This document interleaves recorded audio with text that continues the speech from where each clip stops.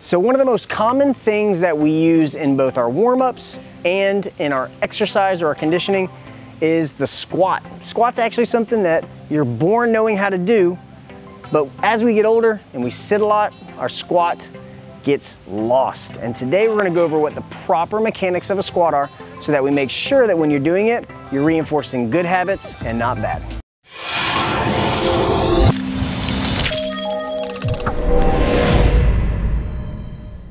So the squat is actually something that we're born knowing how to do. We may not be able to do it until we get a little bit older, but once we start squatting, it's usually perfect. If you've ever seen a little kid playing in the playground or running around at home and they ever squat down, you notice their squat actually looks really, really good. But as we get older, we tend to sit a lot more than we squat, and so we end up losing the ability to squat properly. Now, when we're in the gym, a lot of times squats can be used as a way to warm up. They can also be used as part of our strength and conditioning. And when I walk around and I see the kids doing squats in those two different settings, there are some common mistakes that are made that actually reinforce bad mechanics and can lead to injury whenever we get into kind of stressful physical situations like tumbling or stunting, especially when we're under fatigue. So today we're gonna go over how to properly do a squat so that way when you're warming up or doing it in your conditioning, you're reinforcing good mechanics and not setting yourself up for an injury. So starting from the bottom, we're gonna work our way all the way up to our shoulders. The first thing we want to make sure of is where our feet placement are. Common mistakes that are made are that our feet will get too wide and that puts our knees into a bad position. So we want to have the feet somewhere in the width of our hips to our shoulders. Now, hip positioning or your physiology, how your hips are made, can determine how wide your squat goes, but it should be comfortable, not too wide, not too narrow. So this is about what's comfortable for me, a little bit outside of my hips, closer to what my shoulder width is. Additionally, we want to make sure that our toes are angled somewhat forward. We don't want to be way turned out, and we also don't want to be aggressively turned in. There's no one position for the feet. The most important thing, again, is that it feels comfortable. So for me, it's about right here. Now, as we go to squat down, the next thing we want to focus on is where are our knees going. One common mistake I see with our athletes is as they squat, their knees collapse in, which is really unhealthy for our knee. It can set you up for an ACL injury, a meniscus injury, and reinforce those bad mechanics. So as we squat down, we want to make sure that our knees are tracking over our toes. We don't want them to collapse in. Now, if you're a coach and you're watching your athletes do this movement, one of the things that the feet being too wide can do is cause them to collapse down. So one easy fix for this can be just to tell them to bring their feet in a little bit more narrow.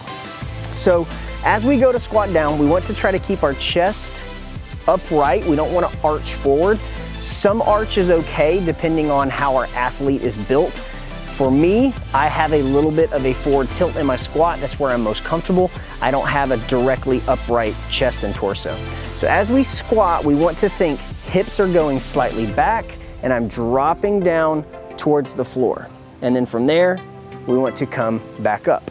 Now, again, from the side, again, I have a little bit of a forward torso when I go down. Some athletes will have a little bit more where they're here, kind of like this. Some athletes will be more upright. There's no one exact way to do it. We just want to make sure that we're not rounding our back and we're not drooping with our shoulders.